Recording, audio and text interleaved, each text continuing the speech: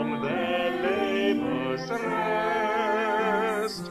Hold ye by faith before the world confessed. Thy name, O Jesus, be forever blessed. Alleluia, alleluia. O blessed communion, fellowship divine, we peace struggle, they in glory shine, yet all are one in thee, for all are thine. Alleluia, alleluia. But lo, there breaks a yet more glorious day. The saints triumphant, rising bright array. The King of glory passes on his way. Alleluia, alleluia. From us wide bounds, from ocean's farthest coast, through gates of pearl streams in the countless host, into Father, Son, and Holy Ghost. Alleluia, alleluia.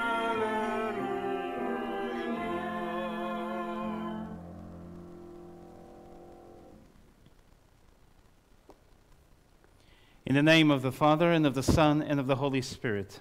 Amen. Please stand if you're able.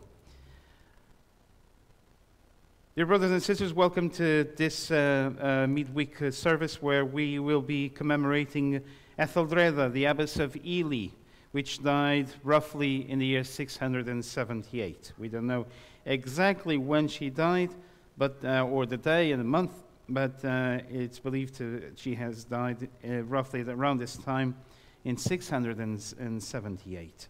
And we will learn more about her life and how she can inspire us today later.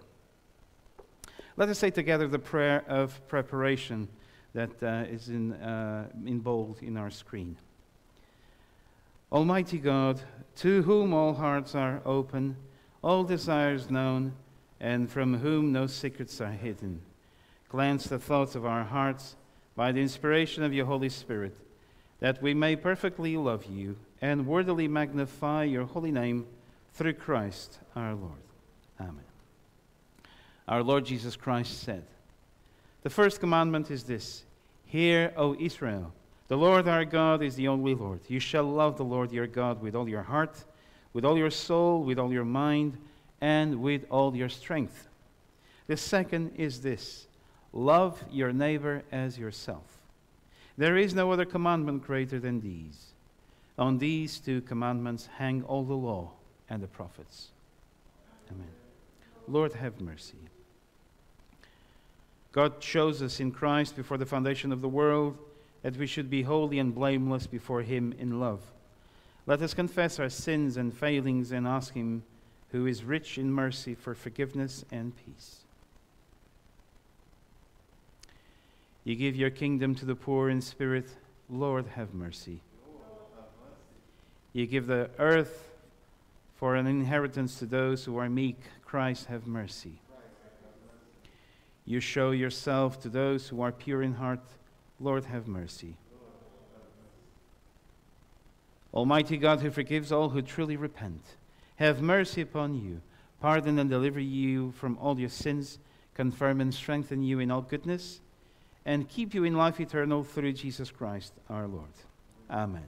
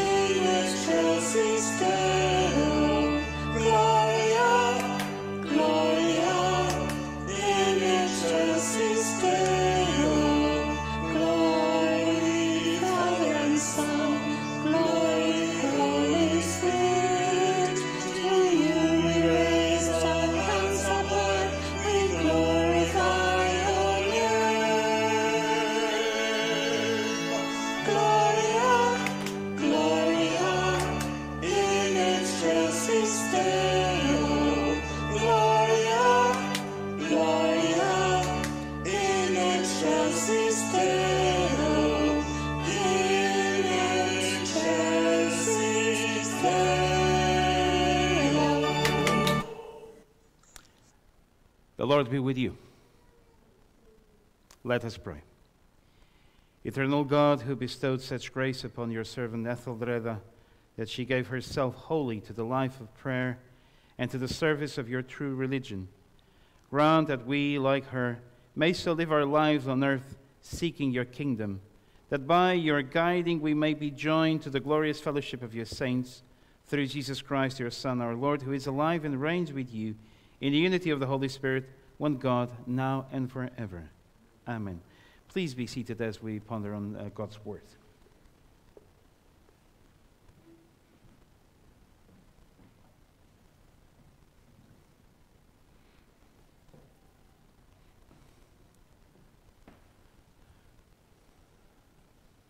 A reading from Revelation. After this, I heard what seemed to be the loud voice of a great multitude in heaven, saying, Hallelujah! Salvation and glory and power to our God.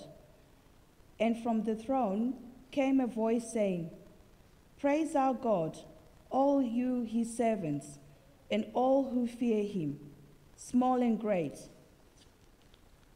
Then I heard what seemed to be the voice of a great multitude, like the sound of many waters, and like the sound of mighty thunder peals, crying out, Hallelujah! For the Lord our God, the Almighty reigns. Let us rejoice and exult and give him the glory, for the marriage of the Lamb has come, and his bride has made herself ready. To her it has been granted to be clothed with fine linen, bright and pure, for the fine linen is the righteous deeds of the saints. And the angel said to me, Write this, Blessed are those who are invited to the marriage supper of the Lamb. And he said to me, These are the true words of God. This is the word of the Lord. Thanks be to God.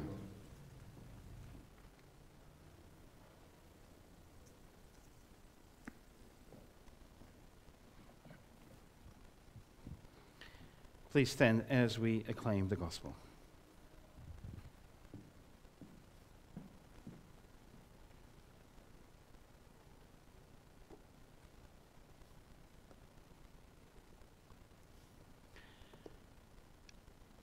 Alleluia, alleluia, behold the light of the gospel of the glory of Christ, who is the very image of God. The Lord be with you. Hear the gospel of our Lord Jesus Christ according to Matthew.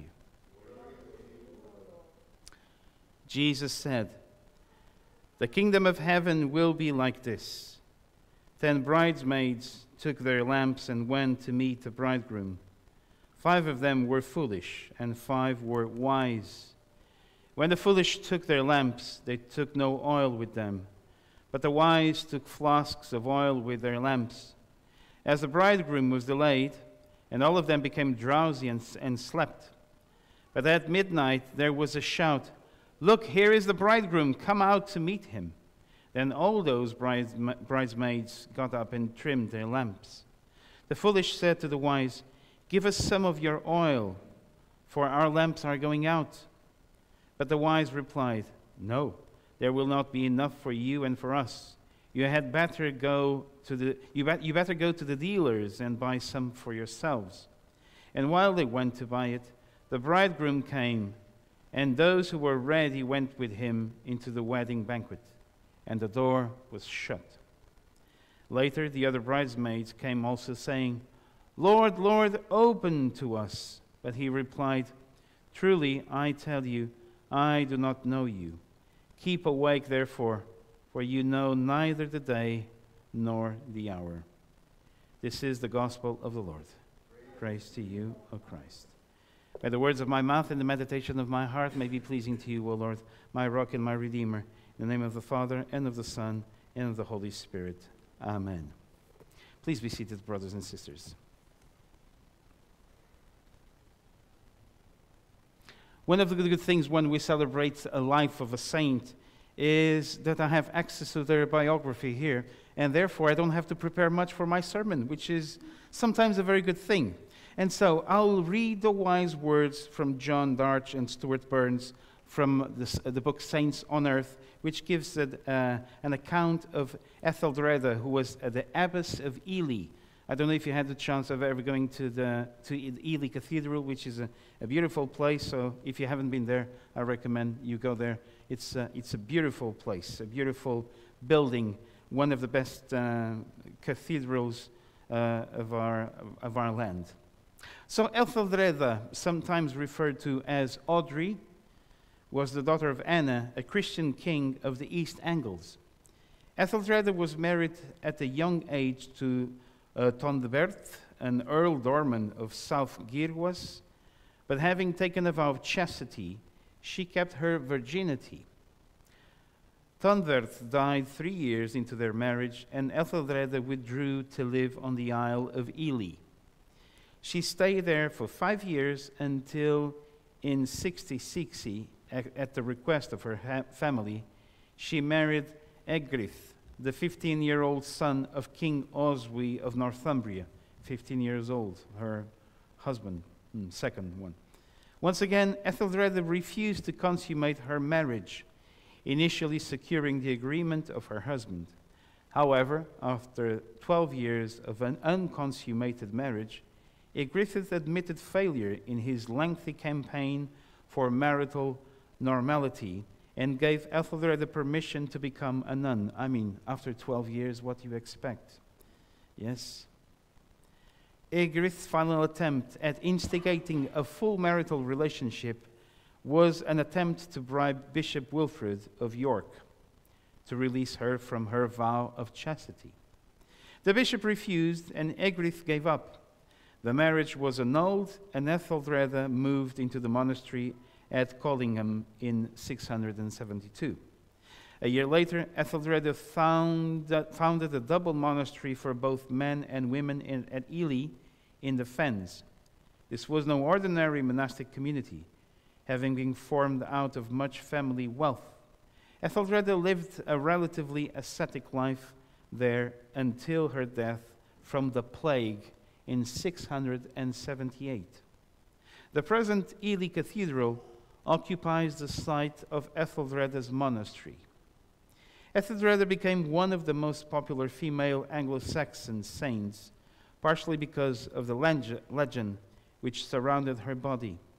17 years after her death, her body was said to be incorrupt and her grave clothes fresh. Many churches were dedicated in her honor, and Beda wrote a long hymn in her praise. And now probably if I can say some words regarding the readings that we had, and mainly the gospel. So Jesus presents us this parable of the bridegrooms, the bridesmaids, who are waiting for their bridegroom. And so we have 5 wise bridesmaids and 5 foolish bridesmaids. And what is Jesus telling us here?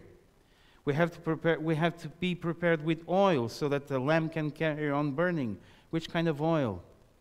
The Holy Spirit that is ever unceasingly giving us His strength, His power, and His direction for us to carry on this earthly pilgrimage. And why do we need the Holy Spirit? Or more specifically here in this context, why do we need the Holy Spirit, this lamp in the oil? Well, this lamp in the oil is basically, in these 5 lamps, the 5 lamps are our 5 senses.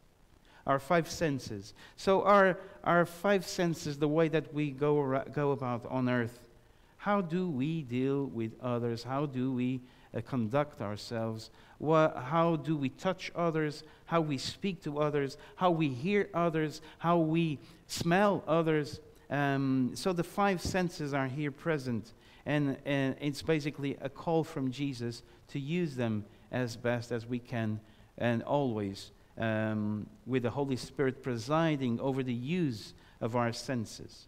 So our senses being used in a foolish way, so that when the Lord comes, we're totally disconnected from him and we're not really ready to receive him. We're not really in tune with his will for our lives. Or are we really wise? Because we've been using our senses in a wise way, in a moderate way, in a way that really brings glory to Christ. And therefore, when he comes, we're not caught off guard, but we are ready to go with him back to heaven. And then again, Ethelreda is one of the best examples of someone who used her senses. Her senses were totally dedicated to God. She decided not to get married, and she decided to devote herself completely to God, to the point where she wasn't touched by a man. And we praise God for these vocations, for these callings that God makes them emerge in church, because these men and women who really are totally devoted to God, they are the backbone and the ones who are in the backstage, praying for us, interceding for the church, so that the church can do her job in the world. They are many times so discreet. We don't hear of them many times, but they're praying there unceasingly for us and for the coming of the kingdom. May we then be inspired by Ethelreda in the best use of our senses. In the name of the Father, and of the Son, and of the Holy Spirit. Amen. Let us now bring before the Lord our intercessions. And we will use as a response to each section, when I say, Lord, in your mercy, you will respond, hear our prayer.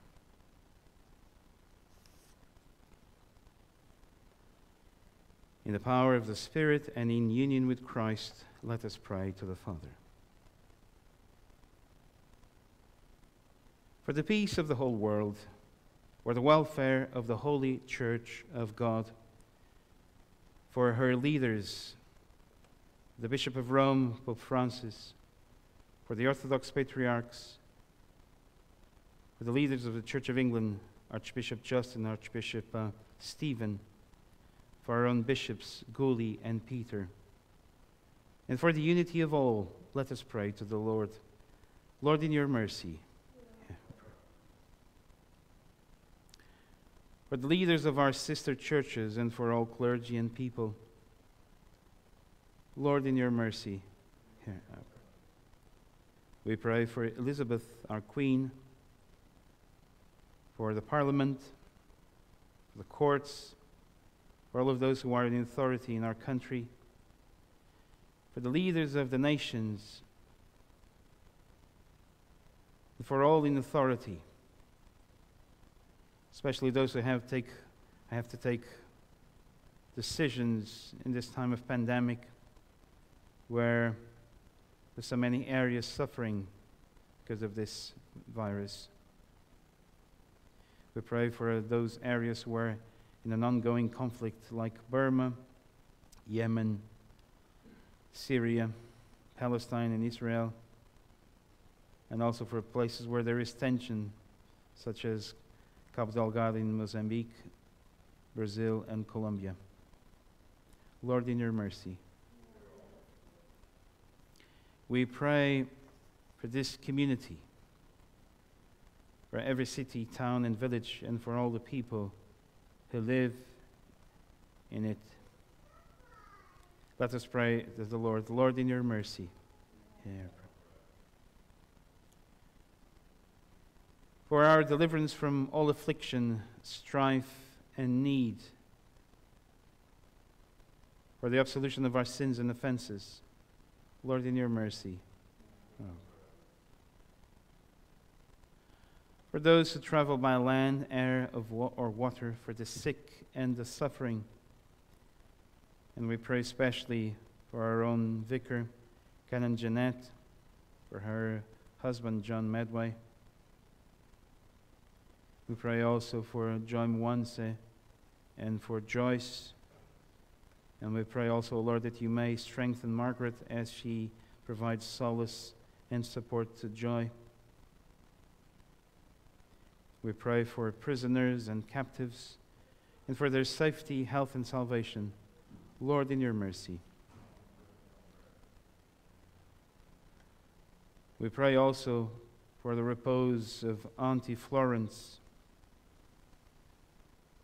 And we pray for all of those who have gone before us in faith and in communion with Ethelreda and all the saints. We commit ourselves, one another, and our life to Christ our God. Merciful Father, accept these prayers for the sake of your Son, our Savior, Jesus Christ. Amen. Please stand if you're able. Jesus says, "Peace I leave with you, my peace I give to you. I do not give to you as the world gives. The peace of the Lord be with you." Let us offer one another a sign of peace. Peace be with you. Peace be with you.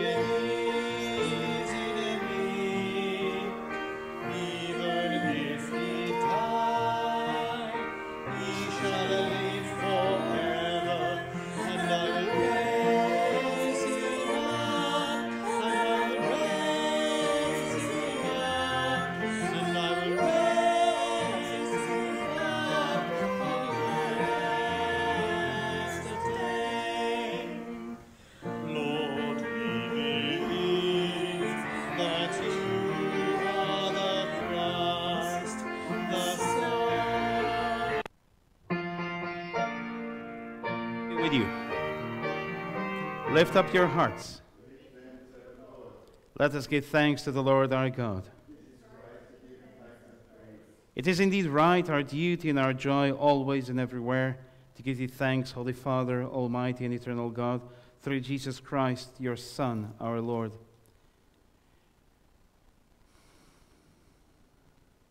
This day we honor you in Saint Ethelreda, who consecrated her life to Christ for the sake of the kingdom of heaven. In her you show us your saving love as you call the human race back to its first holiness and invite us to taste on earth the gifts of the world to come. In communion with angels and archangels and all who served you on earth and worship you now in heaven, we raise our voice to proclaim your glory, forever praising you and saying, Holy, holy, holy Lord, God of power and might, heaven and earth are full of your glory. Hosanna in the highest. Blessed is he who comes in the name of the Lord. Hosanna in the highest. Lord, you are holy indeed, the source of all holiness. Grant that by the power of your Holy Spirit and according to your holy will, these gifts of bread and wine may be to us the body and blood of our Lord Jesus Christ, who in the same night that he was betrayed took bread and gave you thanks. He broke it and gave it to his disciples, saying, "Take, eat. This is my body which is given for you. Do this in remembrance of me."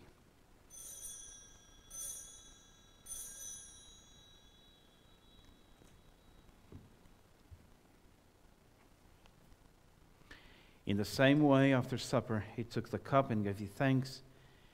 He gave it to them, saying, "Drink this, all of you. This is my blood of the new covenant, which is shed for you and for many for the forgiveness of sins. Do this as often as you drink it in remembrance of me."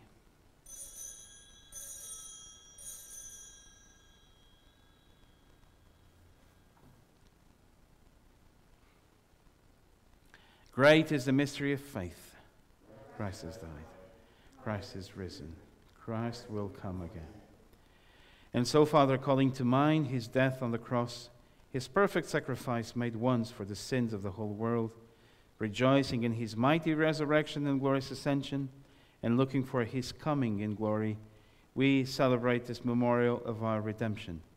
As we offer you this our sacrifice of praise and thanksgiving, we bring before you this bread and this cup, and we thank you for counting us worthy to stand in your presence and serve you.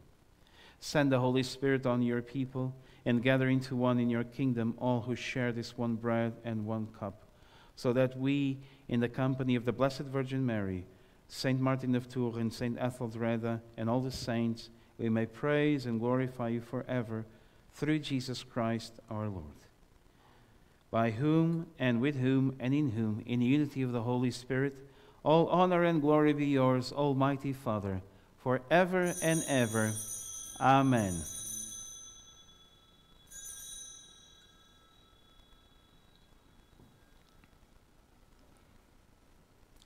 Let us pray with confidence as our Lord has taught us. Our Father, who art in heaven, hallowed be thy name. Thy kingdom come, thy will be done, on earth as it is in heaven. Give us this day our daily bread, and forgive us our trespasses, as we forgive those who trespass against us. And lead us not into temptation, but deliver us from evil. For thine is the kingdom, the power, and the glory, forever and ever. Amen. We break this bread to share in the body of Christ. Though we are many, we are one body, because we all share in one bread. Lamb of God, you take away the sin of the world. Have mercy on us. Lamb of God, you take away the sin of the world. Have mercy on us. Lamb of God, you take away the sin of the world. Grant us your peace. Jesus is the Lamb of God who takes away the sin of the world. Blessed are those who are called to his supper. Lord, I am not worthy to receive you, but only say the word, and I shall be healed.